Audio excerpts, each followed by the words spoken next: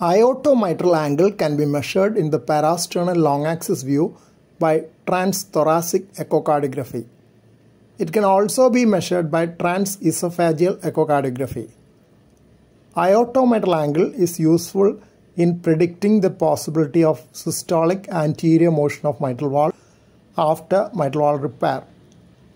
A narrow aorto-mitral angle of less than 120 degrees is one of the predictors of SAM after mitral valve repair. The picture demonstrates the measurement of aorto-mitral angle in parasternal long axis view. A diastolic frame in which the mitral valve is fully open and aortic valve fully closed has been used for illustration. Aorto-mitral continuity can be seen well when the aortic valve is closed, though in this image the faint aortic valve image has been overlapped by the yellow line used for illustration of the aortic annular plane. Blue line illustrates the mitral annular plane. Aorto-mitral angle is the angle between these two planes.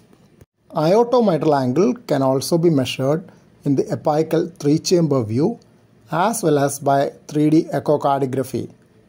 Measurement of aorto-mitral angle is also used while planning transcatheter mitral valve implantation as part of evaluation of the geometry of mitral valve annulus.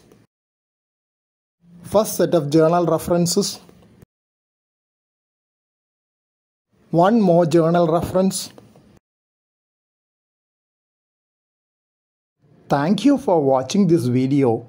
Please subscribe, like, share and post your valuable comment below this video.